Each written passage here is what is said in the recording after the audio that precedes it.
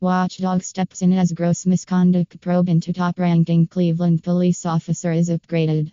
It's claimed Superintendent Bev Gill failed to take appropriate action after the behavior of the sleazy detective was brought to light.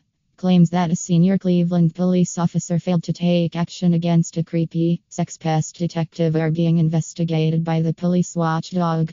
Detective Inspector Simon Herwood was found to have used his position as a senior officer in the force to take advantage of women between 2004 and 2018, coercing them into sex and persuading them to send him explicit photos and videos of themselves. Advertising. An internal investigation was launched by Cleveland Police to determine if top-ranking officer Superintendent Bev Gill took appropriate measures against Herwood once his inappropriate sexual behavior was brought to light.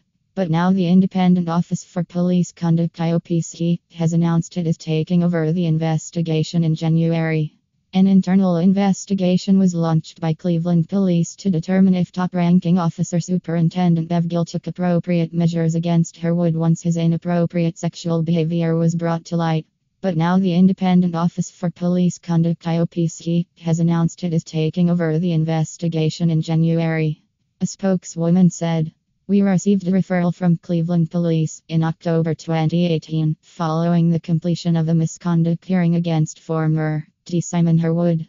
The Cleveland Police investigation into his conduct and the subsequent hearing highlighted potential missed opportunities to investigate complaints against him raised by senior officers, specifically during his time in the Professional Standards Department (PST).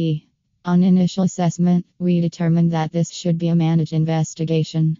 However, following a further review and assessment of additional information provided by the force, we decided in January 2019 that an independent investigation would be required. The allegations are that a senior officer failed to report progress and investigate a number of allegations within the Professional Standards Department. The investigation is ongoing. The officer concerned has been served a notice to inform them that they were under investigation for gross misconduct and has been interviewed. During her time with the force, Gill has been head of the force's Integrity Unit and Dog Unit. Cleveland Police said its investigation following the revelations made against former DET INSP Herwood also centered on wider potential breaches of standards of professional behavior. If proved or admitted, the allegations would amount to gross misconduct.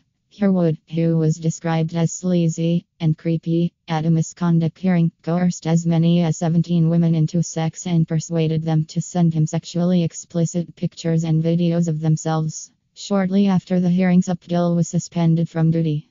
The force stressed the suspension is a neutral act.